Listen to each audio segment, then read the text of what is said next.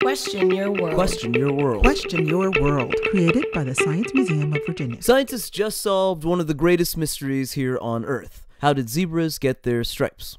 Well, there have been some interesting theories proposed in the past. Camouflage, confusing predators, heat management, and social hierarchy. But according to the latest study, the evolution of stripes on zebras is courtesy of biting flies. For this research, 7 types of horse species were studied, and it appeared as though striped patterns seem to develop in regions that are home to vast populations of biting flies, like horseflies, for example. Also, the zebra's hair is short enough for the mouth part of the fly to still reach comfortably, and these flies don't seem to bite striped areas. So after many generations of evolution, we have zebras, short-haired horses that adapted to bug bites. Small bugs, huge evolutionary impact. So zebras, the Hamburglar, and Robin Thicke are apparently okay, but the rest of us gotta invest in some bug spray, folks. For more information, please visit smv.org.